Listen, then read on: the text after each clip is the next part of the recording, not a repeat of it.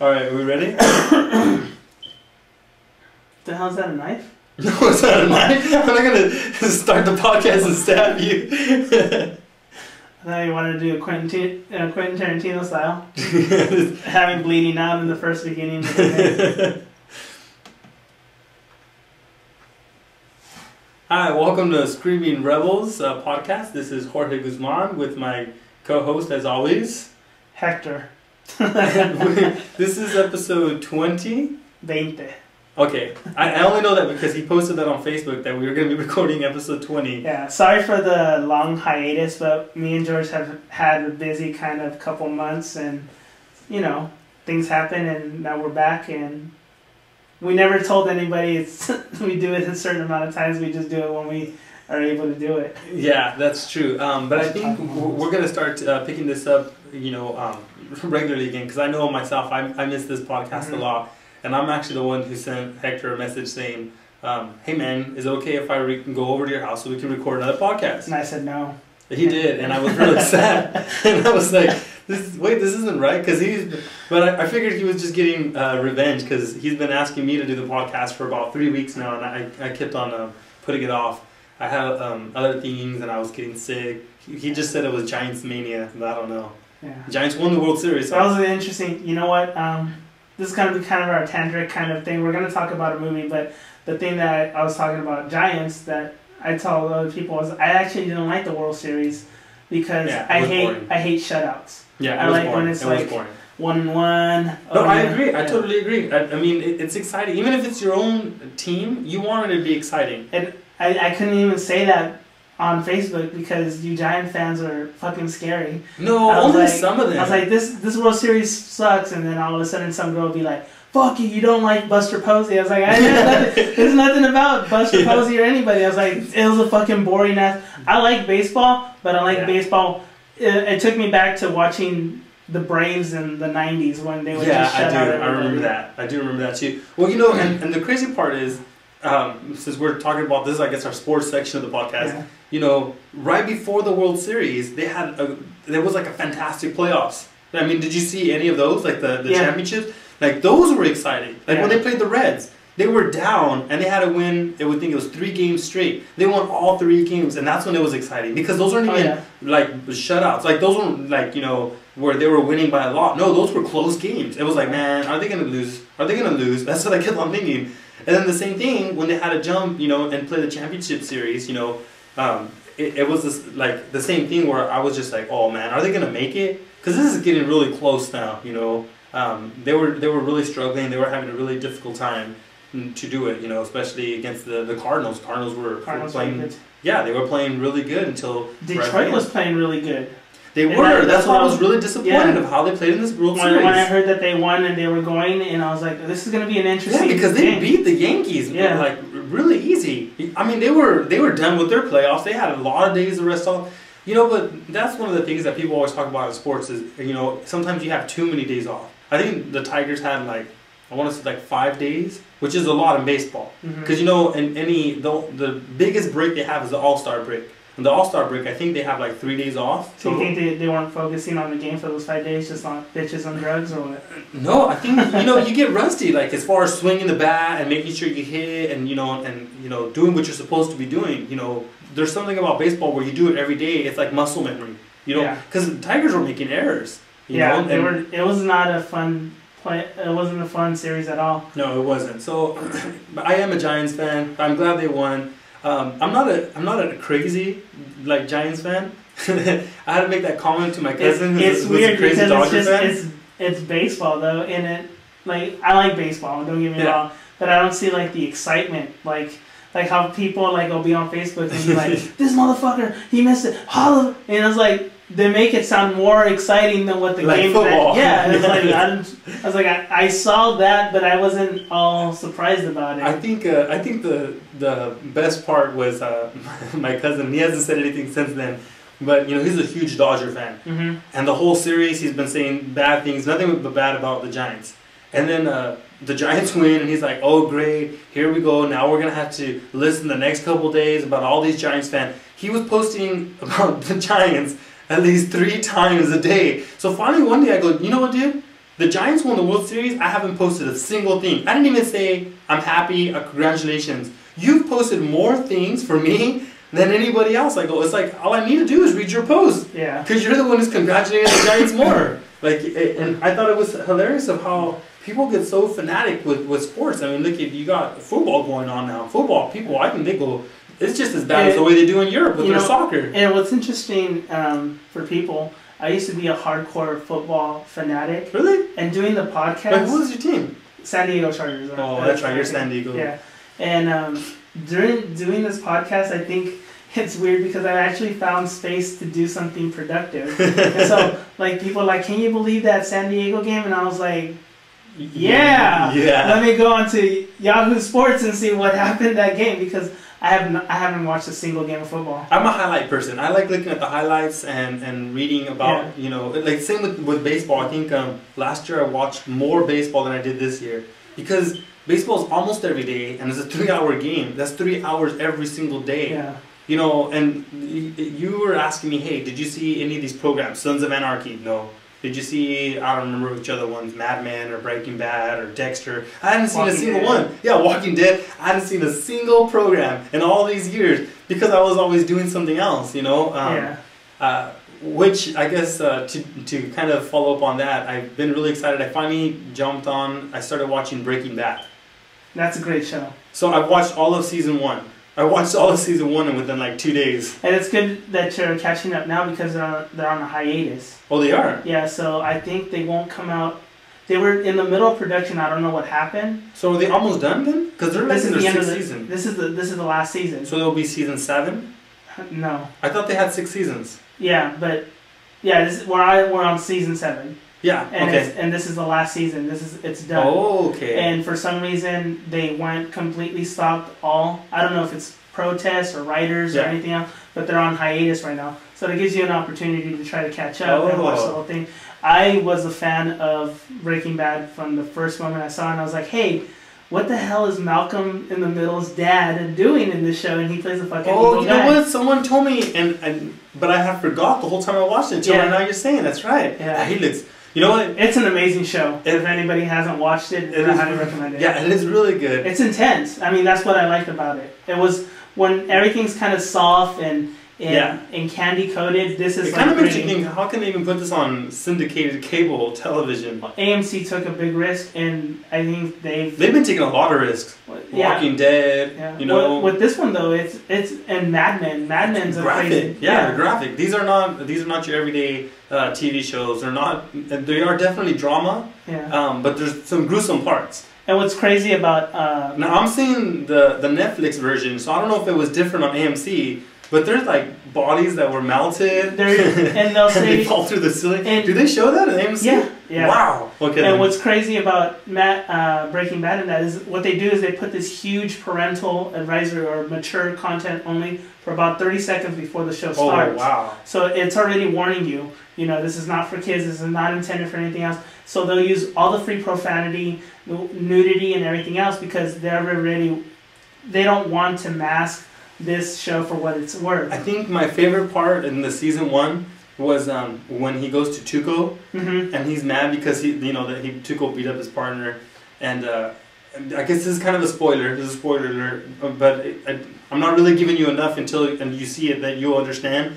But he goes up to him, and I like how he basically says, "You're going to give me this amount of money," and Tuco's like, "Wait." Are you talking about the part in the upstairs, the apartment? Yeah, when they already frisked him and everything. You know what, that's funny because I've talked to other people about it and they're like, well, I don't think that was an important part. I was like, that's my favorite episode of all. That's the part where he puts that in the sack and then he goes, so you're telling me that you want $50,000 and then you bring me more meth? Yeah. And you just expect to walk out of here? And then he goes, well, yeah, you got it all right except for one part. And he's all, what? He goes, that's not meth. And when he picks that one piece up and he throws it and there's a big old explosion, that was my favorite part because I was like, man, here's the guy who's like, always geeky, always nerdy, but he knew he couldn't take a gun because he knew he got searched. He made an explosive that purposely looks like meth. That looks like meth. Yeah. Oh man, I thought that was so awesome. I don't know if it's in the first season. How far are you on the first season? So the first season ends where they basically have this understanding with Tuchel, and Tuchel beats one of his guys up. There's an episode, that's what I was going to tell you, there's an episode, I don't know if it's in the first season or second season, where I'm bad with names, his sidekick is... Pinkerton? Captain Cook? he's in a meth house, and these kids are starving. No, that hasn't happened yet. I'm not going to tell you the rest. That's probably one of... Because there's certain... Like, I love the whole season, but there's certain ones that just click in my mind that are my favorite episodes. And that's what's interesting about Breaking Bad, is that they're all great shows, but there's always that one distinct episode that kind of takes the cake out of all of them. Yeah, that one for me definitely and it gets what's crazy about... That's also the episode where he first shaves his head. Yeah, with Breaking Bad, what you'll like is it actually doesn't get brighter. It gets glimmer and darker as it goes. Well, and I think that's what they're kind of guessing, like... I mean, you go into the drug world, and this is what happens. For people that don't know, the story with that premise is that he's a science teacher, he finds out he has cancer, but then there's a backstory too about him being part of a huge pharmaceutical company, and they created this drug, right? And they haven't got to that. They've alluded to it. Yeah. They let you know he worked in a laboratory. So, yeah, watch it. I would highly recommend. This is probably one of my favorite shows to watch. Crystal has never watched it. Really? I've watched it by myself the whole time. And I think I watched it from when it first came out. And so that's how I'm kind of etchy about the first seasons and that, but it's a great show. Walking Dead is an amazing show on AMC too. I've only seen the first episode. And I like how... I think I can only handle one show at a time. So this show is going to be Breaking Bad until I finish it, and then I'll probably have to go back and rewatch Walking Dead. I think it's funny that... I did play the video game for Walking Dead though. Yeah. Is it good? It's really weird. The gameplay was really strange, and I didn't really care for it. So I was gonna buy the whole season for it, because I guess depending on how you want the story to unfold, you can choose different options. Like when you tell people things, and the story comes out different. But the gameplay is really weird. I wouldn't recommend it. One of the viewers that watches is Victor, and I actually respect people. And I used to put like, oh my god, I can't believe what happened in Walking Dead. Can you believe this and this and that? And then he said something that, he's like, I can't believe this happened. I was like, wait, that's season 1. And he's like, yeah, I'm barely catching up. And so because he said I stopped posting stuff because I don't want to ruin it. I don't want to ruin it for people. And the one I thought you like doing that. Sometimes. That's why we have a spoiler at the end of this podcast. This is a spoiler. This is going to be a... I really don't think we're spoiling much. Yeah, and you know what? And to honor our 80s childhood back days when you'd be able to get a cassette of the Disney movies and the Disney books, I had The Great Detective, The Great Mouse Detective. Yeah. I had it on audiobook, and so you would put the tape, and when it would tell you to switch the page, it would do a magic chime. So later on when I'm going to edit it, I'm going to put the little magic chime every time we do the spoiler alert. For you 80s children out there. Speaking of Disney though, how about this in the news? Disney buying Lucas... Well, no, while buying Lucas films. Yeah. And did you? I mean, they paid like a billion. No, they paid more than $1 billion. It was a lot. Actually, it was a couple billion. Yeah. And it was an insane amount of money. And the first thing they said was, "We're gonna make Star Wars 7." Yeah. And it was like they knew, they were like, "We're buying this whole company just so we can make Star Wars." And here we go. We're doing Star Wars 7. Yeah, and So is George Lucas going to have any part of the Star Wars 7? They'll probably say, if you want to, we'll let you on, out of respect and stuff. And of course they'll probably pay him because they know he knows the story, that he can help out a lot. Well, he created the story. Well, yeah, but he'd be a writer and stuff now. Okay. But he wouldn't actually take full part in it. Which would probably be good. Well, yeah, I'm not impressed with George Lucas's directing. But he has a few things with the LucasArts. It's not just that. Like there's. So what happens to Pixar? Because Pixar was part of Lucasfilms, right? So do they own the rights, or did Pixar sometime branch off by its own? Because I knew it was an investment deal with Pixar and Steve Jobs. Yeah. That's how Pixar was made. So my question is, like, with them buying Lucas, do they own a part of Pixar? I thought that Pixar had already split a little before that. And that's the reason why their movies started changing in a certain direction, a certain way. But the other thing is, Lucasfilms just doesn't do, what they bought wasn't just for that. That's also their video games and stuff. Like all those Star Wars games, Disney now has the rights for that. So what happens to like Family Guy and all that? That Fox, they would do Star Wars spoofs? Are those going to be pulled off, or are they going to honor that those happened in the past? What about with Robot Chicken and all that stuff that do Star Wars? Well, spoofs are something different, I think, whenever they do parodies. But they do a full episode of it, and they do it their version. No, I think that the stuff that's in the past is in the past. I don't think they can really they can't. touch. They don't own rights on it either, or do they own the rights now for those as well? Well, it depended on what the original contract was. And for people that don't know, Disney was actually bankrupt. They were so close, and the only thing that actually made them survive was Pixar. Yeah. So for a long time, they were not worth a lot of money. You know what? And they were doing really good, but they've been struggling again. You know, Brave was the last movie that Pixar did, and that wasn't so good, and everybody kind of talked down about that. And they're still struggling again. You know. I think it's. But Disney's a huge because I was trying to figure this out. I was trying to remember: is Disney part of Viacom or not? Yeah, they're part. They are now. Viacom's huge. Yeah. So I was just thinking, what came to my thought when they bought this, I was like, oh my god, like this is like becoming a huge conglomerate, mega conglomerate entertainment industry. You know what I mean? Because Viacom already owns like ABC. You know, it owns all these other stations. Well, Disney owns ABC too. Well, that's why, because they're all part of Viacom. So they own ABC, they own MTV, they own VH1. You know, they own like all these different stations. Yeah, they do. That's right, because that's when DirecTV had the problem. Did you ever see when they had the problem with that? DirecTV couldn't come to an agreement with their contract with Viacom, so Viacom pulled all of their stations off, and the DirecTV users, like the clients, were upset because they were I think it's still like that. AMC. No, they have it. They have their stuff back. Yeah. The last time I talked to someone who had DirecTV, they said that they had Nickelodeon and stuff. But yeah, they were mad for like about a month or something. They didn't have anything. DirecTV had to come to an understanding quick because they understood that people were paying specifically for these stations, especially for their kids and stuff. Yeah. You know, I mean, when you talk about children's television, I mean, other than that, you only have PBS, but you have like Nickelodeon, Nick Jr., Disney Channel. So then, I mean, that what leaves Hub, and I think that might even fall under their category. That's under Cartoon Network, I think. No, I thought that was, is it Cartoon Network or Sprout is? I don't know. Okay, because there's still a few, but I mean, it gets really weird when you actually start looking at who belongs to what and where. It's not how you think it is. It's not like, oh, all these people are independent and they do whatever they want. No, it doesn't work like that. You know, they are really tied all together. So I thought that was really, that's been a huge uproar, especially the whole Star Wars having. It's kind of like, where can you go from there? I heard rumors about, they were talking about bringing back the original cast and starting it from there. So you know what? There's so many rumors right now. Like some people said that it's going to be a spin-off from the books. So the books already like have told the tale what happens after. You know, the last one is the Return of the Jedi. Books? Is there different narrators, or is it George Lucas's idea? No, George Lucas' ideas, and they expanded on those ideas. I kind of just did not like Star Wars after. Like the cartoons, like the Clone Wars. Remember, you have the Clone Wars. Yeah. The Clone Wars took off from that section. So there's different periods in the Star Wars franchise where like either the video games or the cartoons, and they branch off from there. And it's at different parts of the. So this way, it tells a different part of the story of the lives.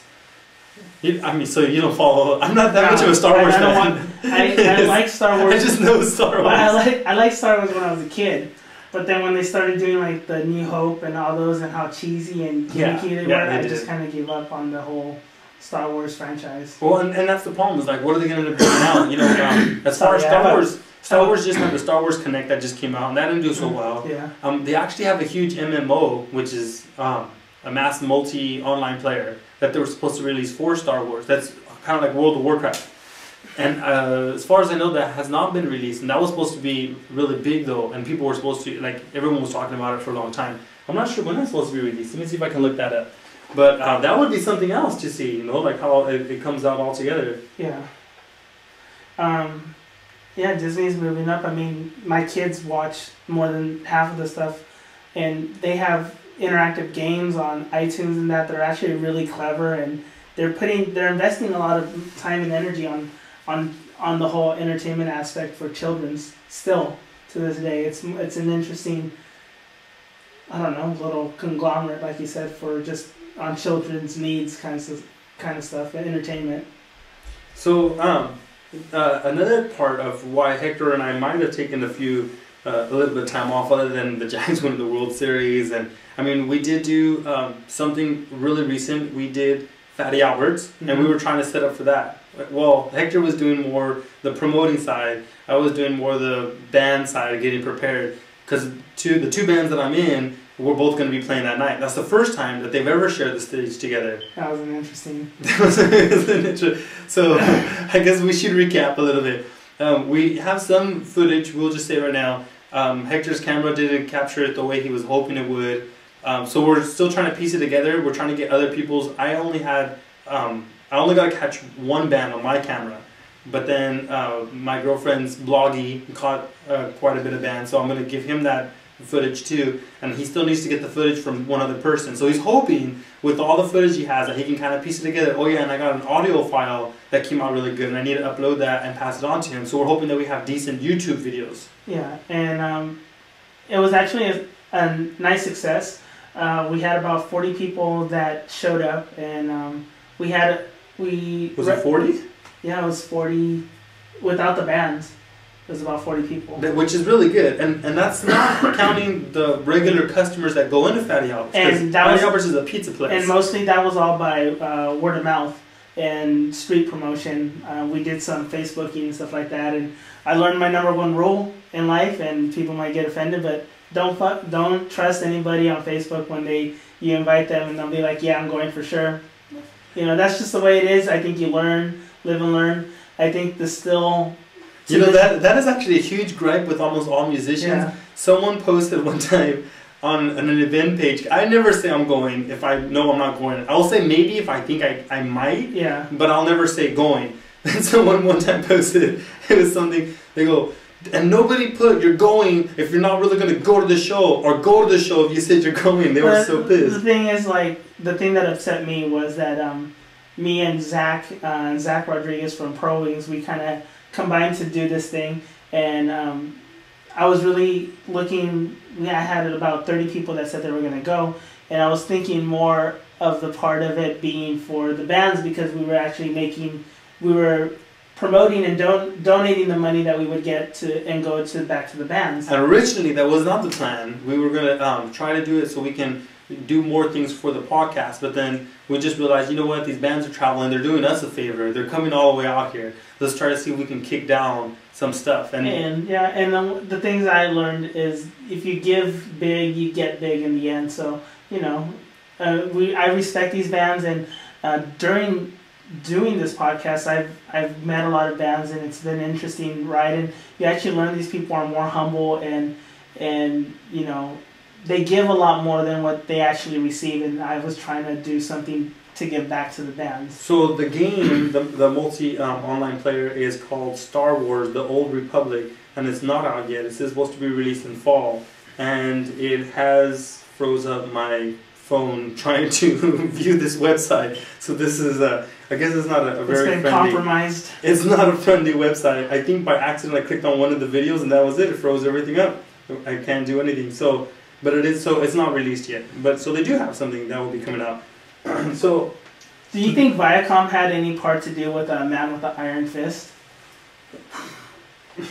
No. My slow introduction into the movie review. No, I don't think they have anything to do with that Man with the Iron Fist. I'm trying to forget about that movie for a while. We'll talk about it in a few minutes still. Any recap about we will say that we discovered that night, both of us, that Fatty Alberts has really good hard cider.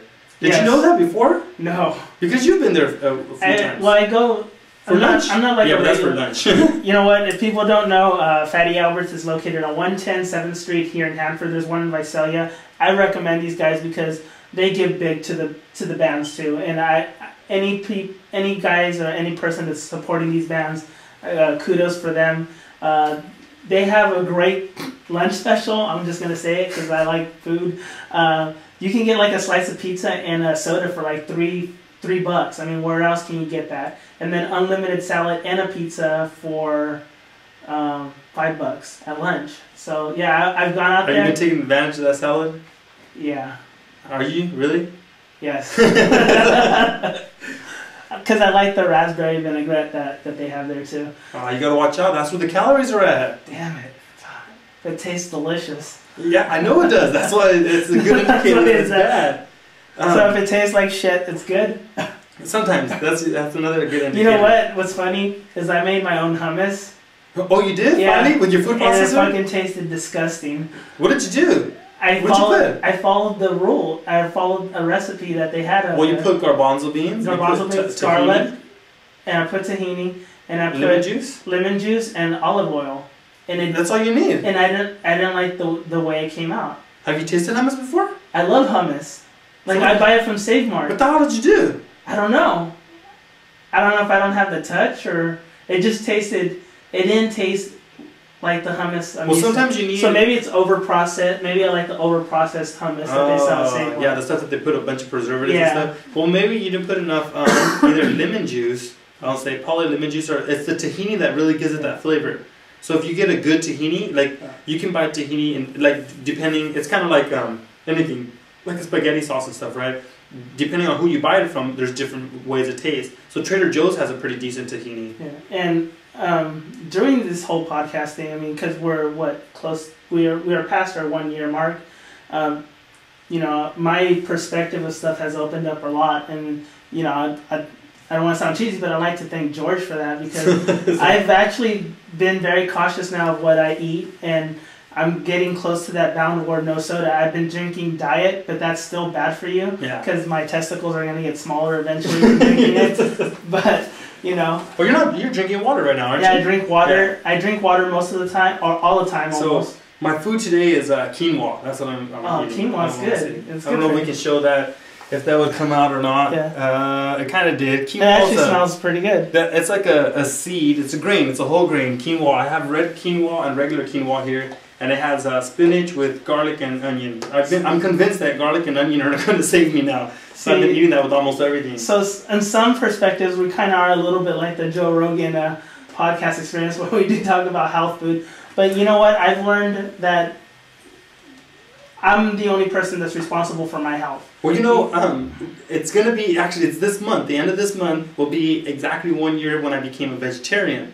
And so, right before we started the podcast, I wasn't a vegetarian. I was just eating healthy, so I had to find a bunch of alternatives.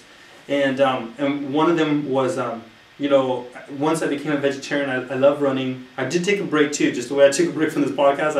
I wasn't running for about, I want to say, almost 2 months.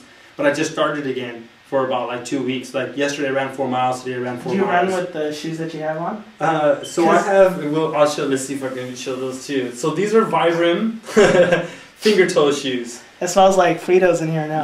No, actually my feet don't really smell. So I have ran with them. The problem is, man, there's no cushion. There is no cushion. It's like running barefoot. I can feel everything. I can feel the cushion of the floor.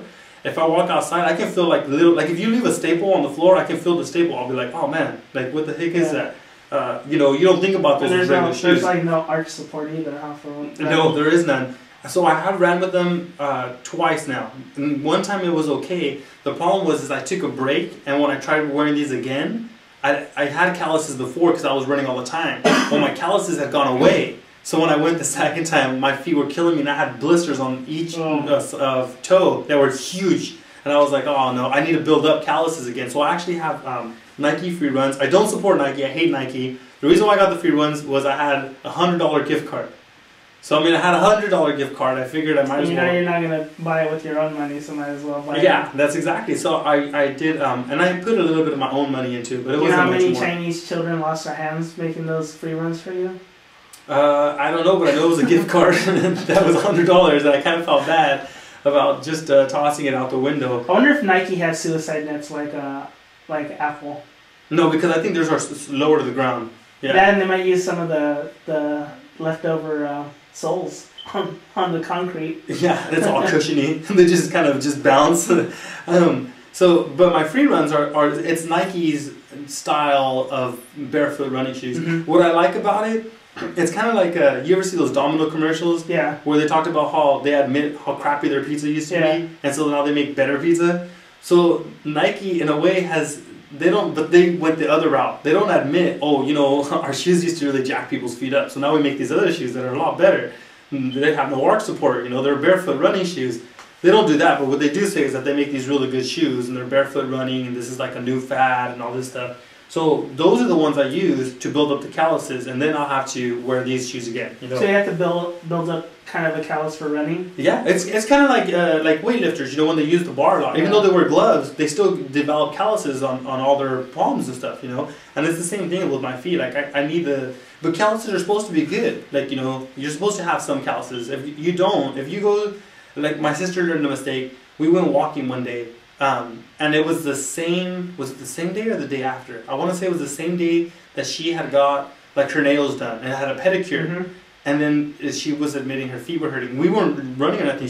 We were just walking. And I go, oh no. I go, you had a pedicure. She was like, yeah.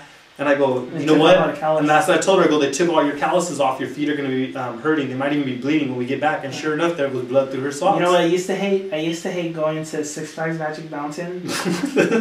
and wait, tell me this. No, I like Six Flags Magic, but I hated that, like, some rides get you wet and stuff. And so your shoes would get a little damp and stuff. And so the back part of the shoe would start rubbing on the back of the ankle, and you would have this huge blister. And driving home, you'd just hear something pop, and then your foot would be wet. It would be the blister that would, like, I guess it would go a certain way. I took certain shoes. I have weird memories of... Yeah, Magic Mountain. That's what he remembers of Magic Mountain. I remember that, and actually riding I would avoid the Superman ride, because I was terrified. I was scared. Have you ever got on that? No, that's what I'm trying to get to. It's a horrible ride. I was so fucking terrified of it, just the sound and everything. Yeah. And Crystal took me, and I went with Crystal, and I went with her brother and her friend. Yeah. And I'm on there, and I'm like shaking and sweating because I didn't know what to expect. This man's having a heart attack. And the thing goes off, and it's like, oh! And I was like, what? This is it? Yeah. And I got off, and I was like, what the hell? I've been scared for 5 years. I looked at it, I was like, maybe this time I'll do it. Nope, not going to do it. Maybe this time, and I finally did it. But it was funny, the other guy got off, Steve's friend, and he's like, right in front of like the little kids part, puked all over the kids roller coaster, the little, but it was, you know. Man, and I'm scared of the new ones. I haven't got on any of the new ones. And Crystal gets mad at that because you know how they hang sideways? Yeah. And I was like, if I see them spinning in that, I was like, fuck that, I'm going to die. I'm not going to do it. That's really funny you say that, because part of the reason why we haven't done the podcast is I've been really busy. The beginning of October, I went to Six Flags. Yeah, I just went to Six Flags. How's their Halloween part? Because I've been there on Halloween, and all they do is close off Gotham City, and it sucks. So this is the stupidest thing I think about Six Flags. So we went. And Six Flags in the month of October closes for the regular days. So they're not open Monday through Friday. They're only open on the weekends or a holiday. So we went on Columbus Day, which is to them is considered a holiday. Mm-hmm. So we went on a holiday, but there's no Friday night. They don't do nothing. There's no zombies, nothing. Nothing no more? No, they do, but on Saturday and Sundays. We went on a Monday. And I was like, but you gotta be kidding me. Like, you guys are, closed, Tuesday through Friday. You're only open these 3 days, and you can't do nothing on this Monday? I think Universal Studios actually has a good horror night now. Well, not only this, they closed at 6 o'clock on us that day. Really? The only thing that was good, so the only thing that saved us was it was dead. I've never been to Six Flags when it was that empty. I kid you not. We went on, like, some of their main rides, like, let's say Goliath. And you were done by half of the... No. Like, we went on the ride, and there was nobody in line. We could actually say, hey, can we stay here? And they would say, yeah, there's no one in line, just stay on. And we just stay on the ride and just go on again. That's how dead the park was. Wow. And I was like, it was the most bizarre thing I had ever seen. Like, I've never seen. It was like it was a special day or something where, like, only the workers were allowed. And that was it, nobody else. Like, because the whole park was dead when we went. So we went on every single ride except for 2. Superman was one. And it's not because we were scared. I had already been on it. I told them, like, it's not a scary ride. The reason why we didn't go is because we were finally running out of time. Because we took time, to have lunch and walk around. So, and Lex Luthor. Have you seen that one yet? The ones that were like... No. So we got on all those. So Lex Luthor is their newest ride, though. Lex Luthor is... It's like Superman, isn't it? Yeah, in a way, but Lex Luthor's hooked up to Superman. So Superman shoots you up, and you ride it forward, going up in an arc, and then you slide backwards down. Okay, Lex Luthor, what it is you have this thing, and it lifts you just straight up, and it's hooked onto the side of Superman. So it lifts you all the way the same place, but it lifts you straight up. It holds you there, and then the thing just goes click, and it opens up, and you just fall straight down. So that one, Yeah, fuck that. The whole time we were thinking, okay, Malika was a good sport. She said she was going to get on the rides. We're on Goliath. And as we're going up Goliath, I'm looking around, we're seeing a bunch of things, and I turned around and I go, hey, you see that ride over there? And I'm with a big old cheesy grin, and she's like, yeah? I go, that's the ride we're getting on next. That's the one we said we were going to get on. And she looks and she goes, oh no, we're not getting on that ride. And I was like, but you just said it. Like, we're going to get on the Lex Luthor ride. Like, she had just said, we're going to get on the Lex Luthor ride. But we realized, oh, well, we'll get on this one first and then we'll just jump into that line. Like, we were going to jump back and forth. Well, I was going to ask you because before, when I used to go, I usually go on Halloween and that because, I don't know, we would just end up going there at that time. Was Colossus riding backwards or not? Yeah, it was. Okay. So Colossus still rides backwards. So I think you get mean-ass whiplash from going backwards. Yeah, I was like, oh man, this don't feel good. And then with all the Did you do it at night or? My fun, I love old roller coasters, and I love Colossus at night backwards. Well, no, because see, it closes at 6 on Oh, that's right. But so on Friday nights, it closes either at midnight or 1 in the morning. And so the way it works now is that I think it's about 8 o'clock, the park, when it gets dark, they turn off all the regular lights. They only have special lights on, and then zombies start walking out. Oh. So as you're walking the park, there's a bunch of monsters just walking around the whole park, like the whole time, and all the rides are still That's open. kind of cool because when I used to go, they would just close Arkham or Gotham City. So so all the rides stay open now, and then they just have and it tells you like the zombies start walking around, and that's like what makes it creepy. I think the zombies might even jump on the rides with you. Like it might be your luck that you're sitting right next to a zombie. So it is kind of cool. Universal Studios this year, I looked it up because we were debating if we wanted to go there. They actually did. I think it was their very first time. Universal Studios always picks a horror movie, and that's the theme they run. And this year they did Silent Hill. Yeah. Yeah. So I was very excited about that. My friend Strider went. He said he liked it. He liked it. Well, yeah. They said they took main scenes out of like Silent Hill. I think has like 4 or 5 games. It's not really that great of a movie though. No, but it's the video games. No, they didn't take it from the movie. They took it from the video games. Oh, that's cool. Yeah, so they picked all these video games. I remember playing the first one. I was like, are you kidding me? All I get is a fucking flashlight? Yeah, and so that again, that's what they did. So they wanted to recreate that. So they actually went and picked scenes out of the video game. And so they said as you were walking the park, there was like whole sections where it was like a certain room that you would have to walk into. And of course they had Pyramid Head because everybody always knows him. Yeah. And then they picked, nurses. And so they picked a lot of those things were around the park. And that's what made it so cool. And of course, Universal Studios is kind of like being on a Hollywood set. So they have like high-end production. Yeah. So, so that was one of the things. I remember going one year and they said that they were going to turn because they had the back lot. Yeah. And they were going to turn the house where they filmed Desperate Housewives, that Hysteria Lane. Yeah. They were going to turn into the Freddy Elm Street. Oh. For Halloween, but I don't know if they ever did it. Huh. I don't know. I didn't follow that. My favorite one that I used to go to when I was a kid was Knott's Berry Farm.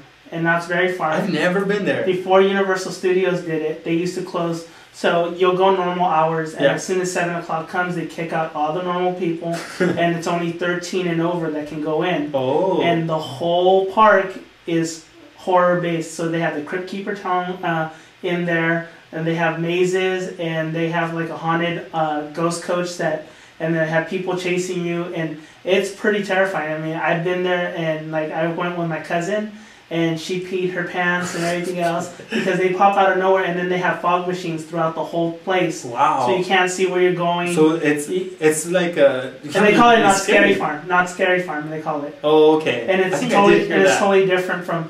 And my favorite one was there's a Indian ghost teller, and so you'll go and it's a 3D hologram. Show, right? And so you'll sit and the Indian will tell you, oh, you're sitting on an Indian burial ground, and he'll throw stuff, and all of a sudden this magic starts showing up, and cowboys start coming out from the crypt, and he's telling you a story, and the story's actually coming to fruition in front of you, and it's really scary, and it's done really good. And I haven't gone there in a long time. What do they call those? Would it be like a 4D movie? Is it it's like a 4-dimensional kind of thing. And and I've only seen, I think I've only seen like 3 4D movies, but those are like, they're really interesting. Like they feel really good, like just visually, and like you're saying, to see the stuff actually happening and like to feel it. Like I know Disney now has one. They replaced the whole Michael Jackson one they had for years, and they put the Honey, I Shrunk the Audience. Yeah. Did you ever see that one? No. Well, I will just say one part because I don't want to ruin it if you ever go, because there's a bunch of exciting things, but there's this part where like I think it's like rats are passing through, and there's wind that passes through your feet, so it feels like there's rats passing through your feet. They had that one in Universal Studios with the Simpson ride. Oh, okay. The Simpsons town and everything else, and then all of a sudden you'll go into a large land, and all of a sudden you smell donuts and stuff like that. And, you know, you'll go through Mr. Burns' thing, and everything's glowing, and the bottom of the floor kind of moves like ooze and stuff, and it turns bright green and stuff like that. See, that's cool. I've been to one in Great America, and I think theirs was Top Gun at the time. I don't know if they still do it or not. I haven't been to Great America in years, but it was I've never been there. Or no, wait, I'm sorry, it wasn't Top Gun. It was Days of Thunder. Because they, Great America is owned by Paramount. Yeah. So they do all the Paramount stuff. So Top Gun's one of the rides. That's like Batman. It's like the equivalent. But it's Days of Thunder. Do you remember that one? That cheesy one with Tom Cruise and stuff? And that's the one where you're sitting in a chair. Well, Top Gun too. Does Paramount own Tom Cruise or what? No, they don't own Tom Cruise. You said yeah. No, Scientology owns Tom Cruise, not Paramount. So the other thing I got to do, and you were wondering what I had in my hand. Hector thought I had a knife. Then I was going to stab him right before the podcast. Because we're going to talk about Quentin Tarantino. I thought he wanted to do this Reservoir Dogs style and have me wounded. Yeah, no. I got a light, a flashlight. LED. You know, an LED flashlight. It was I guess it was a birthday gift, but it was if you can see right there. Winchester Mystery House. Oh, this place is cool. If anybody hasn't gone there, I've actually been there. It's actually a real house that was built by the Winchesters. Yeah, so we got. I need to go on the regular tour, but Malika got me tickets, and I went with my two sisters, and we did this for my birthday. They open up. They have a Fright night. They do. So we went to their Fright night. So it's called the flashlight tour. Now you get to keep the flashlight. That's part of the thing. Cool. Yeah. So we each get a flashlight, and then they give you headphones. They give you this little thing that's like your tour. It's an audio tour instead of someone walking around with you. So you walk into rooms, and some rooms will tell you to push certain numbers. And the whole time you're looking at the rooms, you only have the flashlight. There are no lights on. So if everybody were to turn their flashlights off at once, you'd be screwed. Because there's for people that don't know, the Winchester houses, there's rooms that lead, or doors that don't lead to anywhere. Well, so I guess if you're not in California, you probably never heard of this, but everyone in California pretty much knows this. In San Jose, it was owned by the Winchester family, which are the ones that make the rifles, like you said. They actually make other things. I didn't know that until that day. Like they made roller skates and ice skates.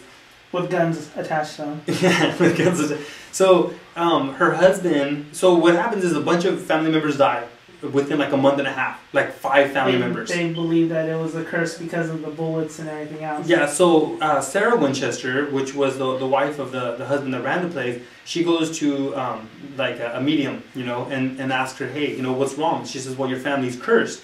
And the only way to appease these spirits, you know, that are causing all this harm to your family is by building on your house. And you have to continue to build.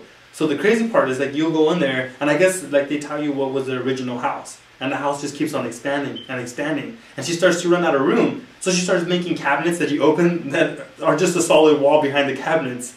You know, like you said, there's the famous door to nowhere. Like you open up the door, and it actually, like if you were trying to walk through the door, you just fall straight down. You'd actually fall maybe to your death. It's only like 2 stories high, but if you're not expecting it, you would just fall straight like into the concrete. So things like. There was one room where they said this is the most windows in the house, and you look and there's crazy, like there's like the whole place almost seems like it's made of entirely of windows. And they said they added so many windows, they added actually one more, and the window is in the ground. Like you can't walk over it, like because you will fall through. Like there's a window in the ground, like if there's shutters, you take off the shutters and you open it. So we went that, and I guess part of their Friday night is they call it a corn maze. I'm not sure why. I saw no corn and there was no maze. For people that don't know, corn and maize is actually the same thing. It's a stupid Mexican joke. Sorry. So, has anybody else said that, or no, I've never heard anybody say that. Maíz in Spanish is corn. Trademark. So, what it is you go through, and it's supposed to it's supposed to take 40 minutes to go through this thing. We did it like in 20 because I was convinced that we're gonna get the hell out of this thing as fast as we can. And it's kind of like that, like you go through the thing and people are to scare you, you know, they're set up. And I think I got scared maybe twice really good. I will say, you would have enjoyed it. They had some really great costumes, and they set up the rooms perfect. Like, there was one room that was like a butcher shop, and it looked great. Like, they had chains hanging, and like, you know, like dead animal parts, like over, and they had people walking around, like, you know, like they were cutting things up. And what's funny is I'm gonna actually admit something. I took the kids trick or treating, and there was a haunted house. You took them to something like that. And I'm actually a fucking big scaredy cat. You are? Yeah, but you only do horror films. And I love horror movies. That's the thing. Like, I can make a scene, but I don't personally like to be fucking scared myself. So then you would not have like. So Crystal went in because Nikki wanted to go into the haunted house. Yeah. And you hear butchering and everything else, and she said she had the door open. He saw something coming at him. He fell on the floor and crawled out and left her. And then Michael Myers, well, he was Michael Myers dressed, but he had a chainsaw like the guy. Oh, so he had no chain on it. But it made the noise. It was a normal house, so you went through the garage and you went out through the kitchen. And so he would wait for you and then crank it up and then chase people. Yeah. And so Nikki was just standing there watching him, and he was as scared as he was like entertained the whole time. He's like, and then Crystal's like, oh my god, the guy has a chainsaw. And she's like, does he really have chains? And like the guy's all, ugh, and he's like, no, not really. I don't want to hurt nobody. And then you go back, like, it was like he went to normality to tell you that not to be scared. There's no chain on it, but then he went back to being like the character. Yeah. He wanted to make sure that people knew, or people to call the cops on him. Yeah. So there was actually the chainsaw thing at the end of this. It was at the very end. The crazy part was there was 2 chainsaws. We didn't know that till we got to the end. So I guess if you missed the first one, the other one was going to get you. And so it was. I have to say they did a very good job on that. Yeah. It was. I didn't linger too long on a place, even though I wanted to, because I knew that somebody was going to come and scare the crap out of me. I'm a huge chicken shit about haunted houses and stuff. I just want to go through them as quick as possible. You know, Malika in the end decided that. She was like, this is a bad idea. Like, I don't think I can do this. And I said, you know what? If you're not going to be comfortable, don't do it. Because I don't want you to have nightmares and be scared later. So she didn't. She hung it back. See, what's weird about me, though, is I hate the anticipation of scary things. You even like serial killers and stuff. Yeah. This doesn't make any sense. Okay, but this is what I mean. Like, scary things where people are set up to scare you, I don't like. But I've gone through houses where serial killers are made and stuff like that. And everybody else will be fucking scared. And to me, I'm like intrigued, and I'll stay in there and I want to look more and stuff. And they're like, you're fucking crazy. They're like, wait, you're scared of something that somebody made up and nothing really happened. Yeah. Instead of a place that somebody fucking got butchered. And you're like, oh, let's just stay here for a bit and look around and stuff. Like, I was like, I don't know what it is about me. That's not scary to me because I know they're not going to fucking come back. But everybody else has that sense of, there's some evil here and stuff like that. And I get it too, but I don't want to be fucking... You know, I think you would have liked the flashlight tour part then. Because there was a few scary parts in there. Like, they had some people in there and stuff. But there weren't many. But then the thing is, like, the whole stories they gave you, each one was a ghost story. So it was people retelling their accounts, like tour guides, saying something that happened in the house. So they were like, you know, there was this one time where I was in this room, and all of a sudden I heard something, and I turned around, and I knew where it was, but then nothing happened. There's a place here, they did, Unsolved Mysteries even did a segment on here back in the 80s. I didn't even know if people showed a YouTube of it. The Bastille is an old prison place, and they turned it into a club. And it's not a club anymore, it's closed, but they used to actually hang the people inside for their crimes. This is like old Western style thing. And one day, was years back, I needed money, and I kind of had a tab, and so they let me work there as a beer back. And so, you know, they had a cellar where the beer was at, and I would have to bring it down. How much could your tab be? You know, let's not go into details about stuff like that. Was this one of those things where it was like, you couldn't go home because, so they made you work that whole night? No, I worked a couple nights there. But I was alone one day, and they said, can you help us do inventory? Were you working minimum wage? This is after the thing was done. I stayed there for... How could you get your tab that high? Wouldn't they have cut you off way before that? No, because the guy knew me. Sounds more like a gimmick, like the mafia or something. Yeah, basically. And that's probably why it doesn't exist anymore. But anyways, so I'm putting the beers away, right? Yeah. And there's nobody there with me. The people are on the opposite end. because you have to go through corridors and stuff. And I feel like this cold, sudden chill, right? And I shit you not, the door closes, like slams hard. And I was basically stuck in there for like an hour before somebody found me. And it was the most terrifying shit that's ever happened to me, because you could feel and sense like the degrees, like people say it gets colder and stuff. But you could feel it. And it was like, it was not a comfortable feeling. Like whatever was in there was kind of like a menacing thing. I guess in a way I keep on feeling like someone's going to text message us and tell us that we're doing something wrong or saying something wrong, but... We're not live this time. Yeah, this time we're not live, so if you're catching this, it will be definitely pre-recorded. Yeah. You know, we have to keep on working a little bit more on the podcast. We only have a year with it. We've been hearing a lot of other podcasts, and there's still some more things we would like to do. One thing we got a comment today is that we have local bands. We've done like small little interviews and stuff. We haven't done anything yet. We know we would like to. Part of the reason it's hard is just life in general. I mean, you know, Hector has a family, and to get people, I mean, we'd have to shove the band in this little room here with the bunk beds. Yeah, it gets harder, and we do want to expand. We do want to become bigger, and you know, if we've asked in the past for donations, things don't happen. Yeah. But we do have bands that want to participate, so we know we have to try to do something. And I know we're growing. And it's kind of been a positive thing doing the concerts and everything else, and we're gonna keep trying to figure out other venues and stuff to experiment and stuff. And me and George have discussed, and he's the drummer, so basically we're gonna go ahead and section these podcasts under music, and we're gonna go ahead and it makes sense because Dave Fontenelle, who's been on here, is a drummer.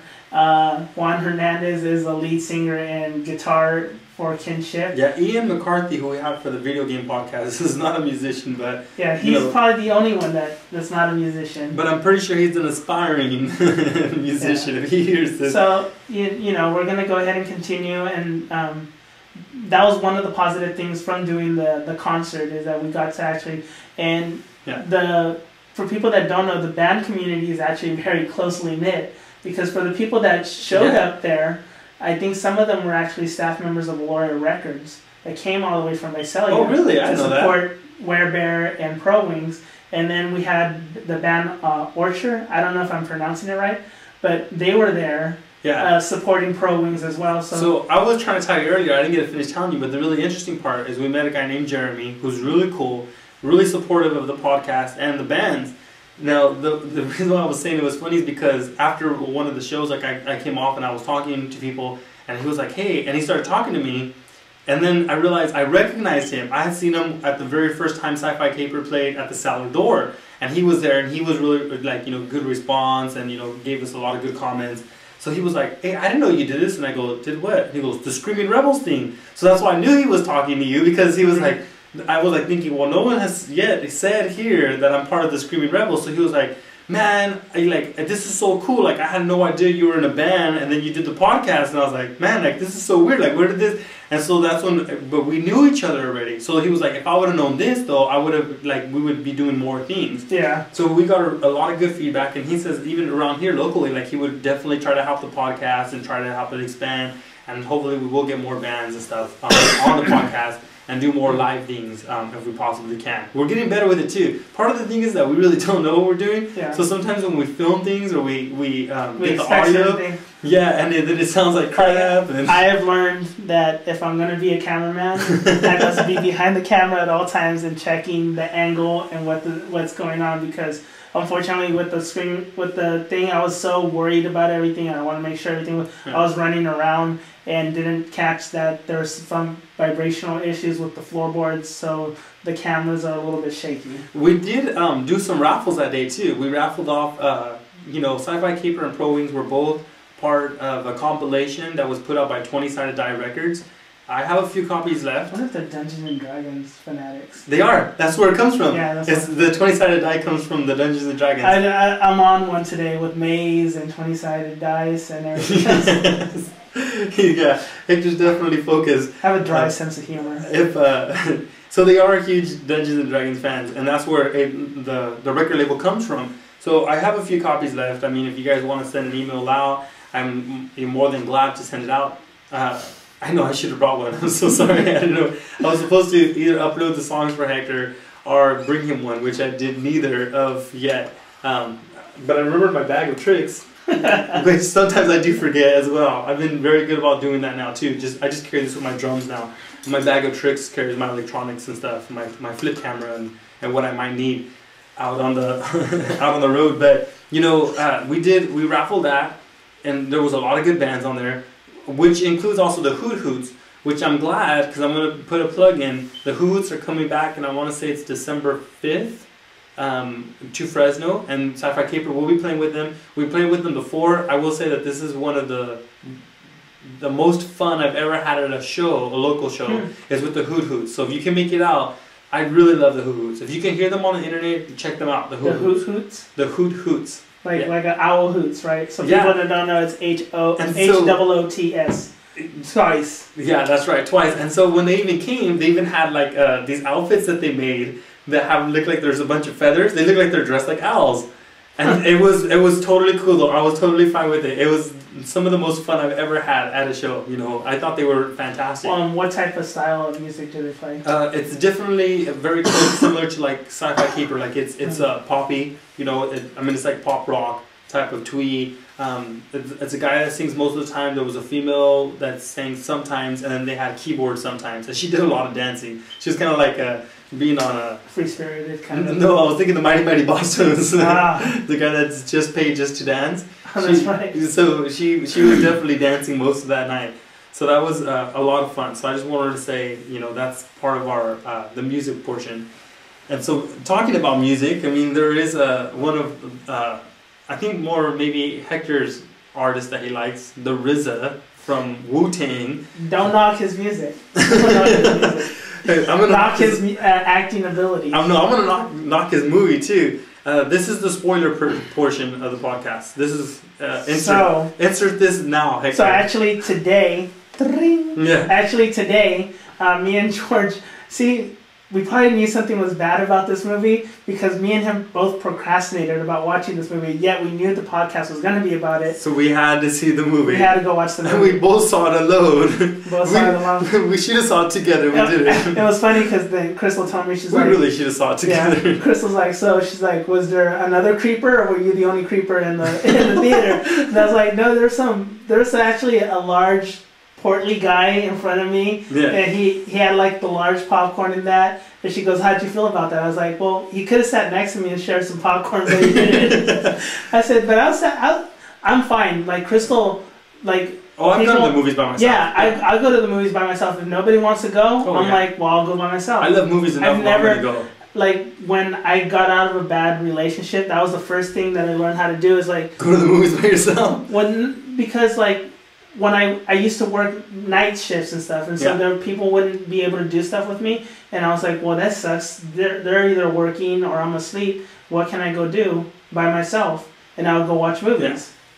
Yeah. Well, I learned when I was dating a girl, and I would be hanging out in Fresno. I was from Mendota, had nothing to do all day, and then at the time, the Clovis Theater. And what is it? The United Artists one? The United Artists. I've been there. But the one that, now I think it's like 350. It's a 350 theater. Like they show all the old movies. Yeah. But back in the day, they would show independent movies. Yeah. So I saw like Donnie Darko there. I saw that 1408, that Stephen King. Oh yeah, I remember that. I saw that one there. But that wasn't an independent movie. It was the only place showing it. Really? Yeah. Man. Well, it's like this movie. So originally, I was going to try seeing the midnight showing of The Man with the Iron Fist. This should have been another indicator that this is not that good of a movie. There were no midnight showings of The Man with the Iron Fist. Okay, so let's just break down this movie. The movie was directed by RZA. It is presented by Quentin Tarantino, which made us want to go watch it. But who wrote the movie? Who wrote it was Eli Roth and the RZA. So what has Eli Roth done before? Not that great of movies. He's done Hostel 1 and 2 and Cabin Fever. Okay, are those the only 3 movies he's written or directed? I think he's written for other ones. But directed, these are the only? Those are the only 3 that I know of. And he did not direct The Man with the Iron Fist. RZA took it upon himself to direct this whole movie. And you know what's funny is that I remember rumors back like 3 years back. Yeah. Because I think this movie took forever to make. Oh. But I heard that Eli Roth was supposed to direct this one. Oh, wow. I wonder what happened. And then all of a sudden they said RZA was directing it. He must have had some fault. RZA must have been very because I adamant remember about what he wanted. when Hostel 2 came out. Yeah. Eli Roth said, "I'm fucking tired of everybody thinking I just make horror movies. I want to do something completely different and out of aspect that somebody wouldn't think I was doing." And all of a sudden And they that's said when he did he was going to do Fever? he said he was going to do a kung fu movie. No, actually, Cabin Fever was done first before the Hostel movies. Before? I thought it came after the first Hostel. No, it was really? Cabin Fever, Hostel, Hostel 2. Oh, wow. And I liked the first Hostel. I thought it was kind of a unique, kind of twisted Yeah, we talked story. about this. I've never seen any of those. And so, Cabin Fever was campy and raunchy and kind of one of those silly movies. You know, I remember Hollywood putting a lot of money into promoting Cabin Fever. Well, That's why I remember that movie. What happened with Cabin Fever is he made it by himself. He financed it for himself for about $1 million. So then, that he borrowed from his dad, who's a doctor, who's a psychotherapist, and from other people. So then, how did they get so much promotion out of that? What happened was that he took it to Sundance, and people had a huge cult following about it and liked it. And so Miramax decided to release it. Miramax bought it for about $2 million. And that was the first small budgeted movie ever at that time to be bought, who was made under $1 million and was bought for $2 million. Oh wow! So I'm pretty sure they got their return. And so he became a big.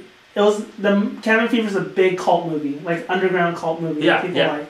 And so with that, you know, he. I don't know if you guys ever seen an old show called Boy Meets World.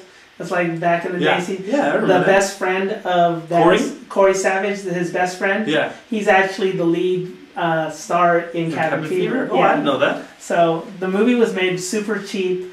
It's funny, it's hokey, but there's no fucking kung fu in it. Okay. So that's what I want to come to. So the Man with the Iron Fist, was that funny or hokey? Or it was fucking hokey and campy. And not in a good hokey and campy way. I missed like the first 5 minutes of the movie, and I guess you didn't miss much. Yeah, so I guess you said at least Quentin Tarantino kind of. Okay, so the first part of the movie is not the movie. It looks like a trailer, but Quentin Tarantino comes out and does the little duck lips that he usually does, and he's like, oh, you know, check out my brother. I think he said his brother's new movie. And he's like, the RZA's.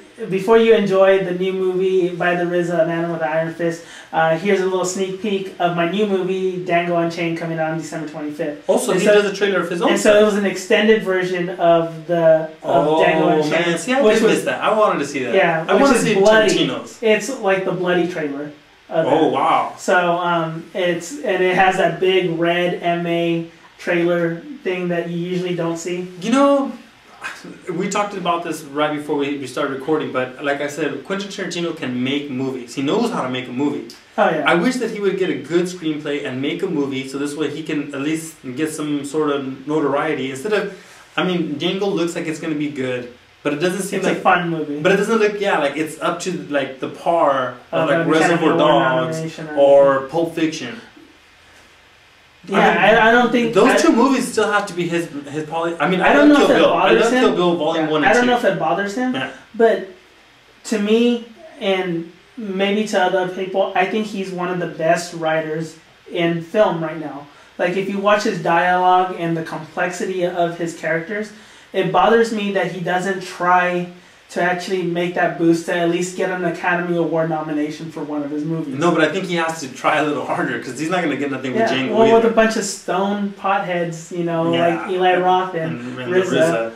And so RZA did not have no dialogue in his movie whatsoever. Like the way I'm talking, like this would be his serious voice in case of something was happening in urgency. Well, it wasn't just that. I mean, like none of the characters, like the way he wrote the screenplay, the only person who we both agreed that we liked was Russell Crowe. All the characters were basically one-dimensional characters. Yeah, Russell Crowe was really good. I have to say, he was really good. The best way I could explain it to, like I told George, is like, you take your first class in film school and they said you're gonna write your first story ever and go, and Riz is like, I'm making a movie out of this, dog. I'm making a movie. Yeah. I felt like I was watching what was like that. What was that movie again? Method Man and Red Man when they're in high school.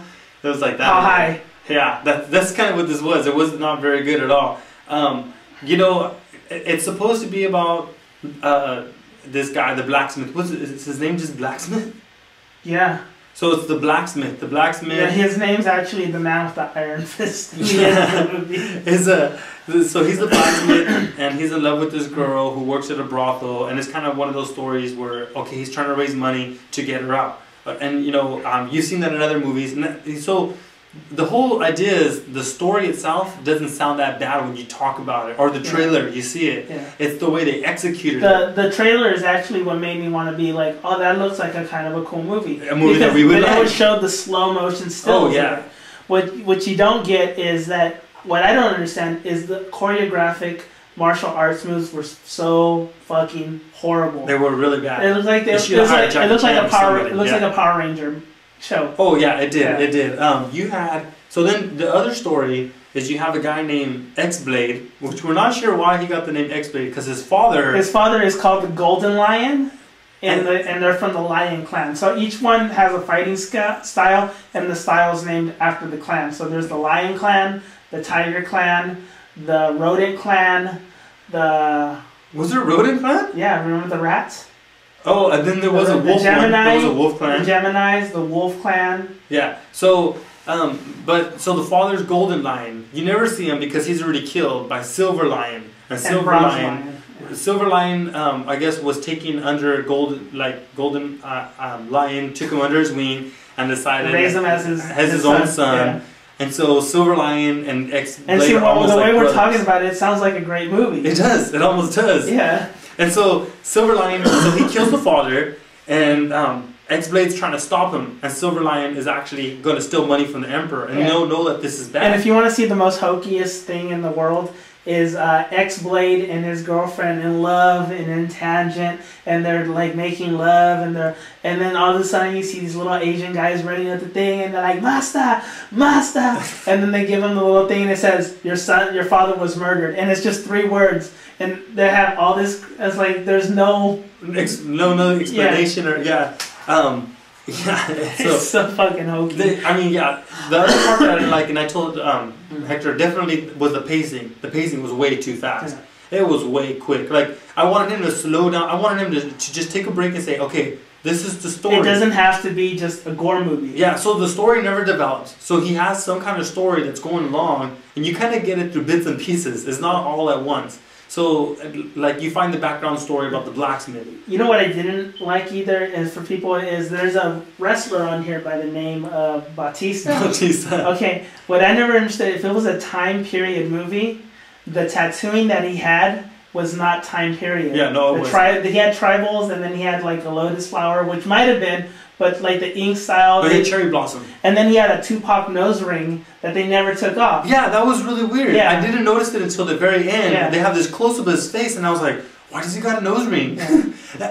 And why would you? If he had a nose ring, then you might as well have showed it the whole movie. They don't show it to the very end. There's this close up, and I was like, well, I noticed it before that. Really? Yeah. I know it sparkles. Well, there's a part where the X-Blade, for people that don't know, X-Blade and Brass Body is played by Batista, are fighting in the town. That threw me off. That really threw me off. And he pulls something, and because X-Blade has superhuman powers out of nowhere, knocks the whole roof on top of him. Oh, yeah, and when he looks up, it glimmers. Oh, I didn't catch that. Yeah. You're right, though. I didn't see, and I know what scene you're talking about, but I didn't catch the glimmering. And it made no sense how you got to that section of the movie. You know, they didn't explain why he had superpowers out of anybody. You know, that didn't make any sense. I guess he had the points, which RZA tried to explain about the inanimate objects with his iron fist. I don't think that had anything to do with him. I think that's the problem, is that he never really... And the thing is, there was a lot of problems. He looked so cool when he was Brass Body that it didn't make sense that every time he would stop fighting, he would go back. And then once he got attacked, then he would go back.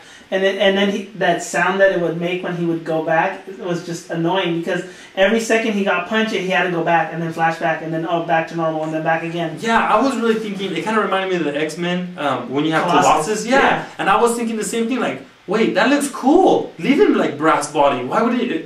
Why wouldn't you introduce him just as Brass Body and just keep him like that through the whole movie? Well, even if he was normal, because that was the surprise. Oh, he turned into a Brass Body. But like you said, the whole fighting sequence, he should have stayed. It's kind of like Body. The perfect example was if it was the Hulk fighting, but when he stopped fighting for just a split second, he would turn back to Bruce Banner. Yeah. And that's really frustrating. Yeah. And it looks ugly. Like it doesn't look appealing. It didn't click. And I don't want to see Bautista. And they put a lot of money in it. Oh yeah. And I was like, they should have just kept him as brass body when. Maybe they could only afford to put him as brass body sometimes. And they couldn't afford the rest of the time. So it doesn't make the movie doesn't make a lot of sense, and it was a little bit upsetting.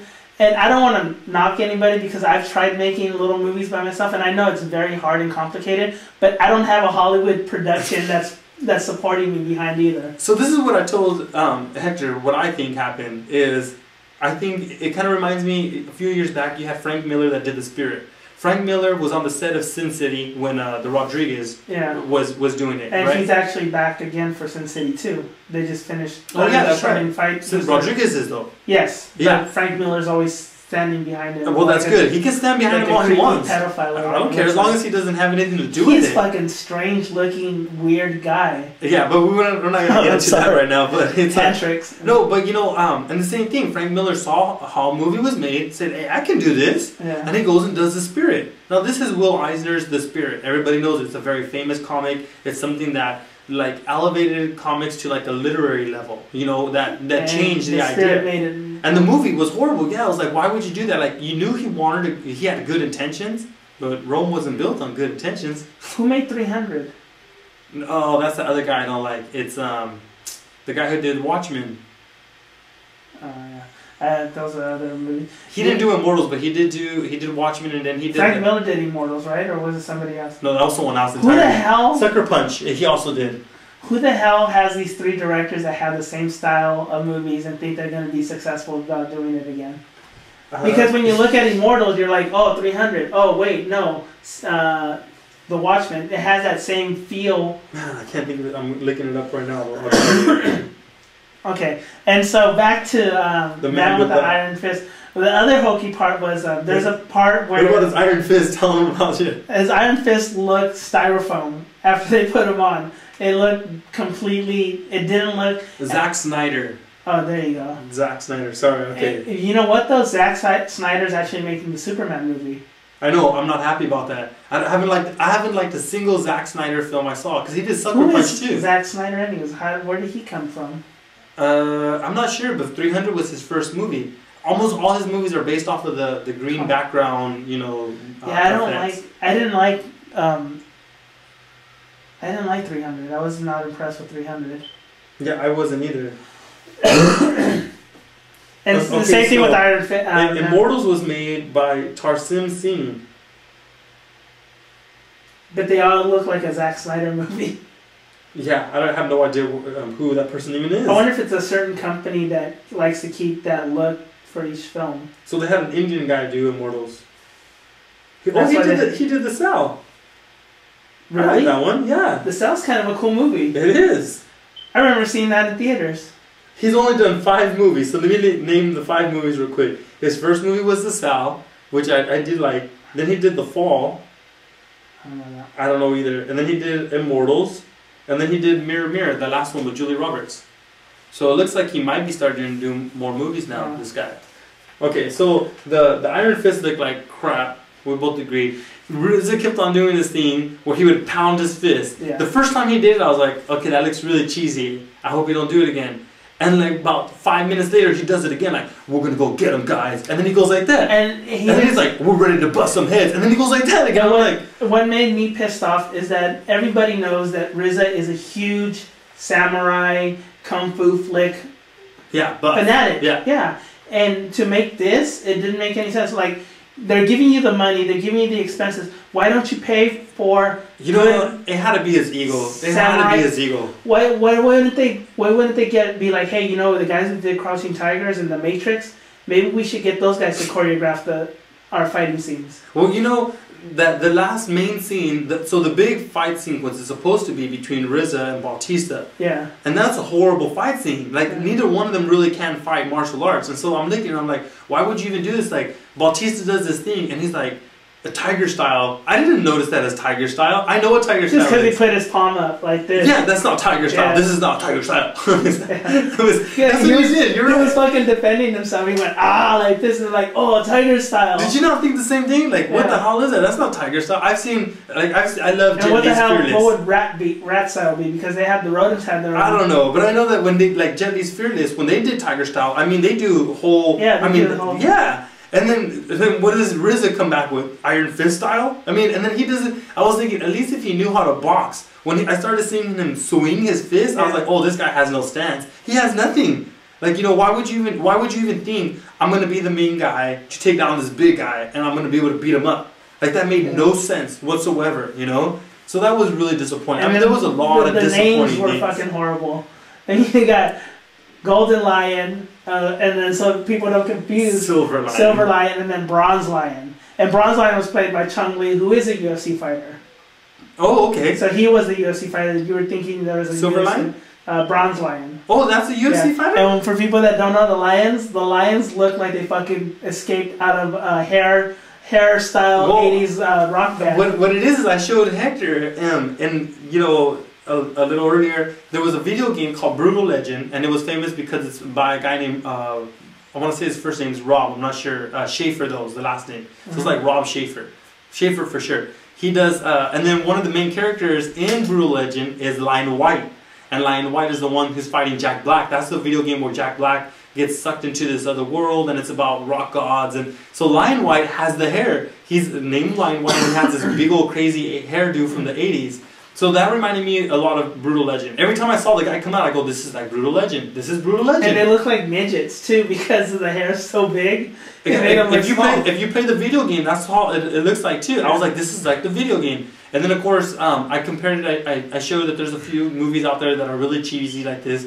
One is The Butcher, the Chef, and the Swordsman. I just saw it like 2 or 3 nights ago. Horrible movie. Almost the same kind of style. Samurai Fiction came out in '98, and I told you it's the same theme. It's not very good, and it's really cheesy. Of course, that's a samurai movie. And then the other thing was I told, like, every time I saw, like, the death sequences, it reminded me of Mortal Kombat. Like, there's this one where RZA goes, and he does an uppercut to someone, and he knocks someone's head off. I was like, they just ripped off Mortal Kombat. That's a fatality. I know what that is. You were saying about the one with Jackknife, the Russell Crowe character in the... Yeah, he gets the Emperor, what is he? The dagger, dagger. Poison Dagger. Poison Dagger, that's his name, Poison Dagger. Because he throws... Poison daggers. Poison daggers. No, he actually throws little poison sticks at people. The Geminis, in case you didn't know, is because they're like yin yang. They're twins, I think they said. Yeah, they're twins. Yeah, they fight together, like basically humping each other while they're shooting. Yeah, that was so stupid. Come on, every time he had to shoot the gun that's connected to her leg, he had to spin her around. They had to put her crotch next to her face, but they're brother and sister. And then it was really weird. I was like, come on. And there was a lot of ass play in this movie. Yeah. With Jackknife, he was pulling out anal beads with his mouth. Yes, out of the water. It was a weird movie. It was. But Russell Crowe, that's the only part that I would actually like look forward to the whole fucking movie. Is every time he came out. Russell Crowe, because he knew he was a stupid character, but he played that stupid character to its to its glory. Yeah. He did every time he came out. Lucy Liu too. Or is it Lucy Liu? Yeah, you know what though? I wasn't as impressed as I was for Kill Bill. Because you've seen her in Kill Bill, and you expect a lot more from her. Yeah, I think that's what it was I wanted... Yoshi Oren, or what, is that her name? Yeah. And that's a badass character. Where she's half Japanese, half Chinese. And the little cartoon that goes with it. Yeah, and see, me and George, we really did try to like this movie. Yeah. And give it a chance, but... that you can only give so much. Well, see, the trailer on that, like her fighting sequence, when all those girls come down and then they're throwing out like their claws. Yeah. I thought that was gonna be really cool. It kind of reminded me of. Did you ever see House of Flying Daggers? Yeah. Okay, do you remember that sequence where they're throwing the beads and she has to? And that's the thing with Quentin Tarantino. I was telling you, Iron Monkey was made by.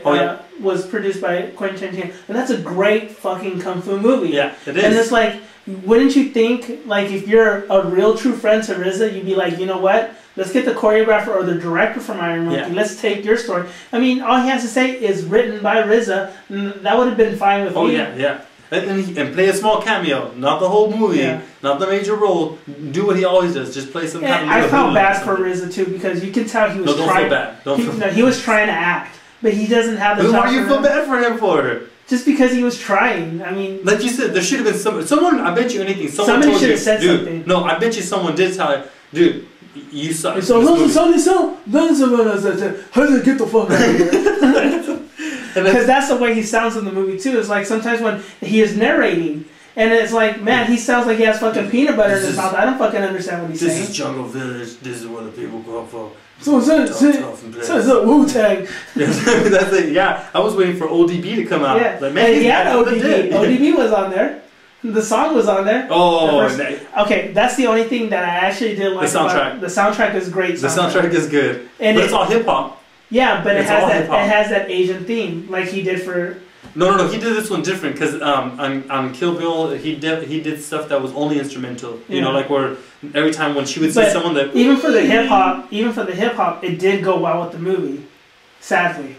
Yeah. No. It did. I mean, I would probably get the soundtrack. I thought the same thing. I was like, you know what, this soundtrack is really like Kanye West, and he's doing like a love song, and it's for a love sequence. Oh, is that? I mean, Kanye West? I think he spent more time on the soundtrack, on that fucking soundtrack than what he did with that movie. That's what he does. And it fucking irritated me. Yeah, I hope this movie is a big flop. And this way, he doesn't do it again. Like, I feel bad, but it's like, you know... I don't want to see 2 years, we're going to fucking see a Quentin Tarantino movie, and the trailer for Man with the Iron Fist 2 comes out. Yeah. Or maybe this time something happens and it's the Man with the Golden Fist. I don't know. Yeah, the golden... And they should get a golden shower for that one. They had a... man, that story had so much potential. It had so much fucking loopholes in it. Yeah, all over the place. Plot holes. I mean... Well, you don't know which way the movie was going. And then again, look at it's Eli Roth. I mean, Hostel movies don't make a lot of fucking sense either. They're all over the place. So so there was a lot of gore in this movie. Yeah, a lot of gore. Like extreme gore. Yeah, there was overdone gore. There's a part where there was Russell Crowe walks into the Lotus Flower Temple or House of Lotus, Pink Lotus, Pink Blossoms. Pink Blossom. He goes in there and he wants like a certain concubine. Yeah. And so he's like, my name's the Crazy Hippo, and you can't have her. And what does he do? He fucking basically surgically removes his thorax from his chest. He rips it open and it opens up. Yeah. Yeah. He's like, at least they didn't. I thought they were going to show close-ups of that, and they didn't. So that was kind of cool. But I was like, man, this is getting. And it made no sense why he had to just slice him up like that. Yeah, and everybody was cool with it around him. Like you know, he just gave away his secret. That's kind of sad. That's actually a secret though. That like in a movie like this, you want to hold to the end because it's like, oh, you don't know why he's Mr. Knife. Oh, he's Mr. Knife. Why? Oh, I don't know. Like I just hear he's crazy. Yeah, you know. So he wants to keep that a secret. He might stab someone. Yeah, he does. So he likes knifing them. But he did say he executed his lines good because at that part, that's where he does the whole line where she says. Where Lucy Liu tries to explain to Mr. Knife, oh, you know, that girl, she's with the customer though, and he goes, you're right, but she's with the wrong customer. Yeah. And the way he says it is perfect. It's like, man, that's so good. That's the thing. Like, he said it's so good. If anything else you can have is a bunch of one-liners from Russell Crowe. Yeah, he was like, you're right. Because everything he said, she's with the wrong customer. Yeah, man, anything he said in that whole movie was one-liners. Yeah, it was. And I don't know if Russell Crowe needs money. Or, I don't know what's going on with No, I think he might have been excited for this movie. Because it had Quentin's name on it. Well, I think they get tired of doing the same thing they always do. You know, the Gladiator. Really? Lucy Liu's in it. It's kind of like the same shit. No, she needs the job. Nobody else hires her. Even though I think she's a good actress. I don't know, you know. I think she's an aging actress, and a lot of people don't like that. Not only is she aging, but she's Asian. And that's hard. Aging Asian. Yeah, aging That should Asian. be a rock band. No, say that. Try to say that 5 times fast. Aging Asian. I can't even say it. and that's the truth, though. I mean, you know, I mean, look at how hard it is even for Latinos, as they say, to get in the movies. Look at Jackie Chan. When's the last movie we seen Jackie Chan in? Oh, but you know, because he can't do those stunts anymore. He said it. I mean, he's old now, you know. Yeah, but even he's funny though. That's the one thing that he does have. He does have comedy style. I think the last movie he did. Was it High Noon Part 2? And then he was a certain voice on the Kung Fu Panda movies. I know that. Oh wait, yeah, that's right. So then Kung Fu Panda. So I think he's just doing more voiceover, which would be horrible. Because he did Karate Kid. Understand what he's saying. He did Karate Kid. And that's what I mean. I mean, I don't like the Karate Kid movie. I don't like the Karate Kid. That shouldn't even be Karate Kid. Yeah. Karate Kid's Japanese. But I did like Jackie Chan in that movie because he does show his acting chops in that one. Yeah, and I recently saw, what was it? I recently saw. He could have did Man with the Iron Fist because those stunts were fucking ridiculous and horrible. He could have actually. He just fly in the air with a wire like this for a couple seconds and land back down. And everybody. He should have been the person to be like the Buddhist that was teaching the Man with the Iron Fist like things, which he apparently didn't learn at all. The last thing he did was Super Cop 4. He's done 113 things. Well, actually, this year he just came out in a movie called Chinese Zodiac. Last year he came out on a foreign movie called 1911. So he's been... Oh, that's right. I remember the trailers for that movie. Oh, you know what? So last year he did 3 things, and one of them I did see. So he did Kung Fu Panda 2. I didn't see that, but you're right. He does the Kung Fu Panda. He's the monkey. Yeah. And that's right. That's And he did Shaolin. Did you ever see Shaolin? No. I love Shaolin. So that's a good martial... Okay, so if you want to see a good martial arts film, it came out last year. It was called Shaolin. It's a foreign film. I got to see that one. My buddy, he downloaded it illegally. Oh no! But the reason is because I was trying to get it. Some of these movies are really hard to find. Well, now you can get it. But at the time, I was like, dude, I'm trying to see this movie. I can't get it in theaters. So he did me the favor and he downloaded it. So I went to his house and we saw it on his Mac. So I was trying to show George because I'm like a huge kind of... He likes kung fu movies and that, and I like the other spectrum of Asian movies. I like the horror movies. I like the gorephobia movies that they have. But I'm a huge fan of Tashaki Mike. And his last name is spelled M-I-I-K-E. If you just put that, you can find all his movies. He did a movie that scares me to this day about Asian women called Audition. I'd highly recommend see that movie if you haven't seen it. But he did a movie called Suzuki Western Dango. His most famous movie, though, I would say, and that's how I knew when you talked about him, was Ishi. Ichi the Killer is one of my favorite movies as well. That is his most famous movie, I think. And so the Sasaki Western Dango, Chinese Zodiac, will come out December 12th.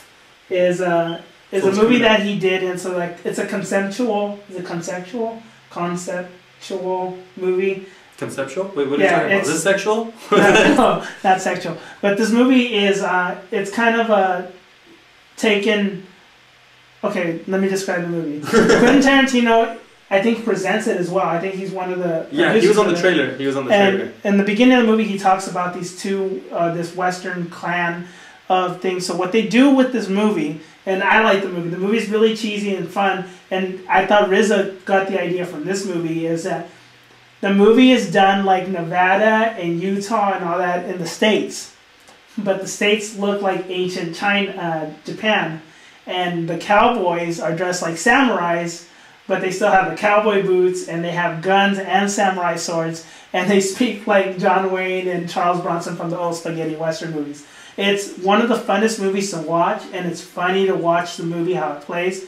And it's a fun movie to watch. And I really, when I saw Man with the Iron Fist, it's like, oh, he's trying to make a Western movie too, because I saw Russell Crowe right off the bat. I was like, I wonder if he's trying to make a little bit of Western with a little bit of Kung Fu. I was like, oh, he must have seen Suzuki Western Dango. So that's the thing about Russell Crowe too, is that the whole time I thought he was a Westerner. And he's an Englishman. But not only is he an Englishman, because from the trailer I thought he carried a gun. I thought he was the only one who carried a gun. He don't carry no gun. He carries a gun. No, he carries a knife. A knife gun.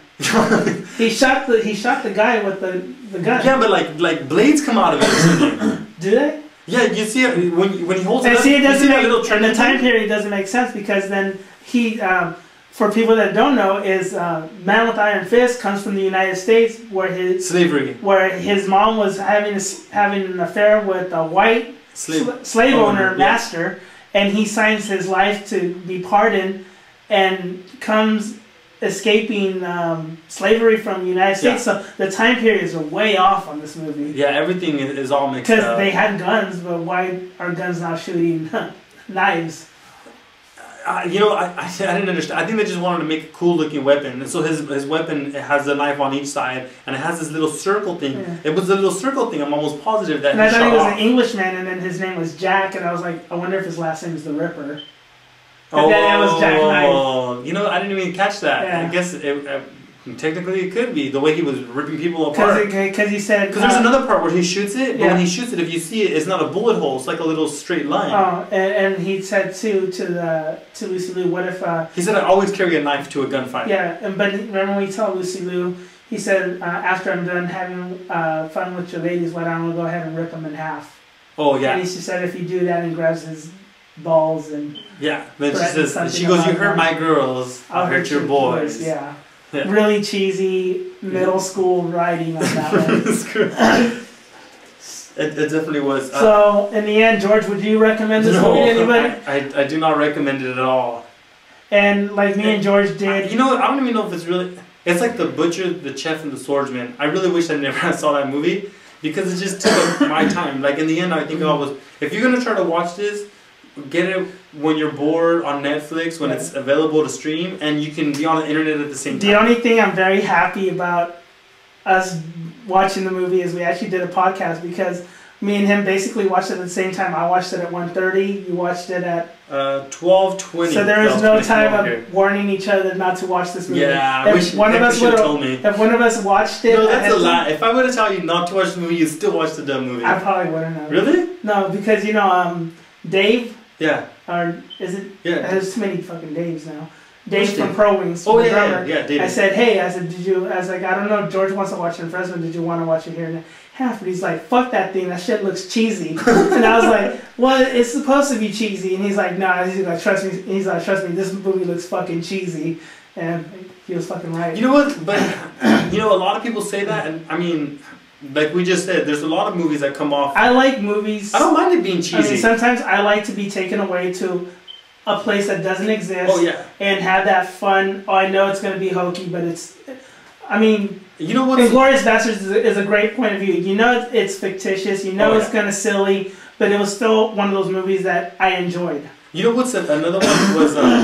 I think... Sorry about the cough. I'm a little bit under the weather. Yeah, just don't get me sick. I think it was... I can't remember if it was called Forbidden Kingdom, but it was something Kingdom. Was it? Mm-hmm. It's the one with Jackie Chan and Jet Li where they come out. Yeah, I remember that. Okay, and that's like a kid film, and the same thing. It's kind of cheesy, I mean, Jet Li plays this monkey, and he's dressed up as a monkey, and he's jumping around. Remember, because it's the magical staff. Yeah. And the magical staff. I remember that movie. But as cheesy as it was, I really enjoyed it. Yeah. Because of the way they played the story out. There's some movies that like you will look at it and people will be like, "Well, that's a stupid movie. Where are you gonna watch that? It makes no sense." And the fighting in there, the choreography is great. I mean, the fight sequence. That's the only movie where they have Jet Li fighting Jackie Chan. It's the only movie. The one thing, that I looked and I liked about Man with the Iron Fist is the little homage they do to Bruce Lee.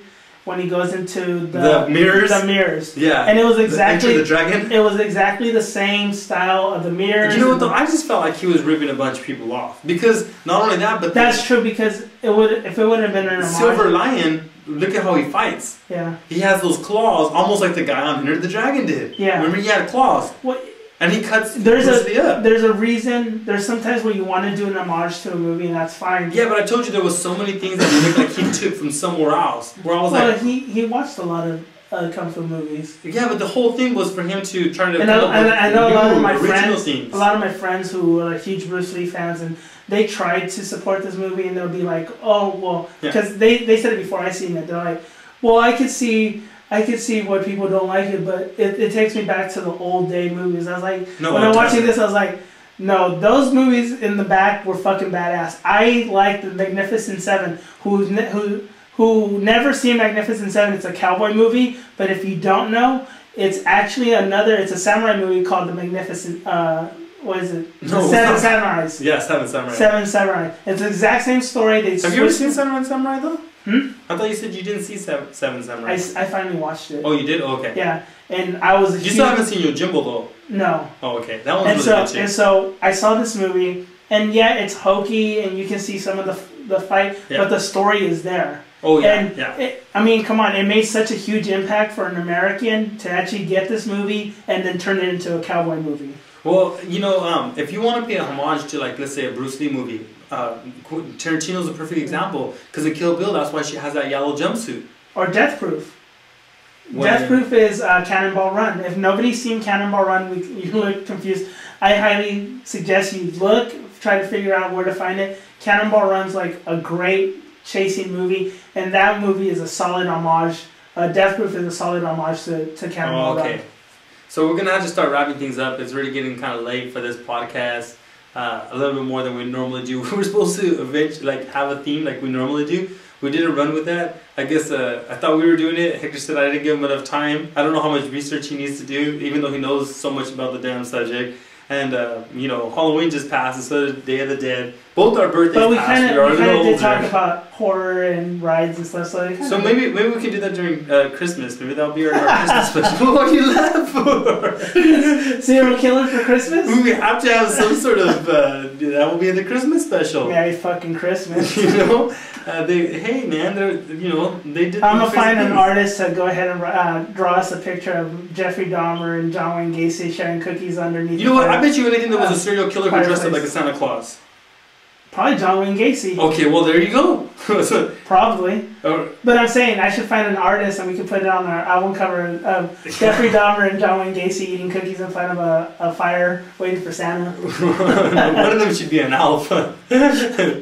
So we're gonna wrap it up. We're not sure what the next one's gonna be about. It's gonna be a lot sooner. I think we just might start doing it more like this, more free flowing, and we'll definitely have November 6th comes, and maybe we'll have enough information because Tuesday's the last day to vote. We'll have a new president. Oh, that's right. We did, and I think if anything else, if we don't get together, we'll probably do a quick via Skype one. Yeah, and that's when we're gonna experiment. And we're gonna try a different way to do the podcast. So we're gonna have this show a lot more frequently. We'll have it off and on. We'll test different little pathways to do and it. We'll probably definitely do the politics side again. And if you're tired of it, so are we. But it's something unfortunate we have to go through. We might just ask Dave to come by or just we have to vote. I haven't. This is bad. I've never voted, so I have to vote. Ever? You know, the first time I could vote was the day I turned 18. Was the same day voting took place. The same exact day. I was like, man, today's my birthday. I can go vote for my birthday. But the reason why I didn't, I couldn't find where the fuck I was supposed to vote. I got a ballot somewhere. You know, they send it to you in the mail, and you're only allowed to go to the station where it tells you can vote. I didn't know where it was at, so I never knew where to vote. Like I didn't know where I was supposed to go vote. So. For people that don't know, I want to tell you happy belated birthday. And you too. And me as well. And I guess... I think I told you the day after, though. I told you late at night. I told you like at 11 o'clock. Yeah, and I haven't been on Facebook lately, so I'm a bad friend. Hector's been anti-internet. Anti-internet, anti-government, anti-everything, I guess. My thing is, I guess we're both Scorpios, and I guess we're not supposed to blend or... Yeah, it's probably why we don't see each other very much. Yeah, we're so... Yeah, we are both Scorpios. Okay, so... We're only like, I think, 6 days apart. When's your birthday? November 1st? 2nd. I'm gonna write that shit down. Because remember, it's like your birthday, Nikki's birthday, and someone else's, isn't it? You hear my voice? Like, I'm already ready. There's like Nikki's birthday. No, whose birthday? I thought there was like 3 birthdays in a row with yours included. That's another story. Oh, okay. Alright, so we'll wrap it up. Aurora's birthday.